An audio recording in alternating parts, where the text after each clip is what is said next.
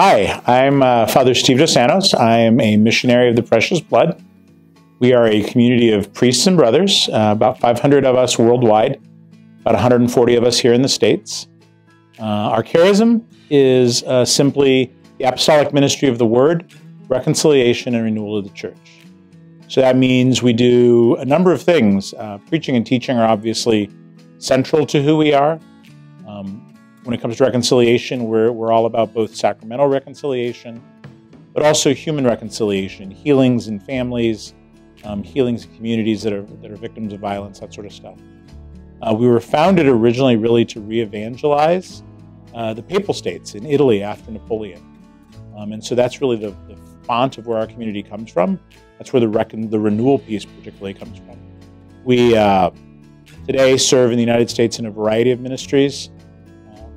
Parish ministries, academic teaching, campus ministries, hospital ministry, chaplaincies at jails, all sorts of stuff, as well as preaching parish missions. Because we're a society of apostolic life, the life in our houses really varies from community to community based on the ministries that those men do. So at a parish, it's going to be a little bit more of a regular schedule based on parish life, parish mass, and what goes on in the parish life. For example, my house, there's 4 of us that all work in a variety of different ministries. And so we pray together in the morning. We go off to our ministries. When enough of us are around in the evening, we gather for dinner and then prayer together. 2 of us travel a lot, me being the vocation director and 1 being our provincial director. But we still strive to recreate together, pray together, eat together.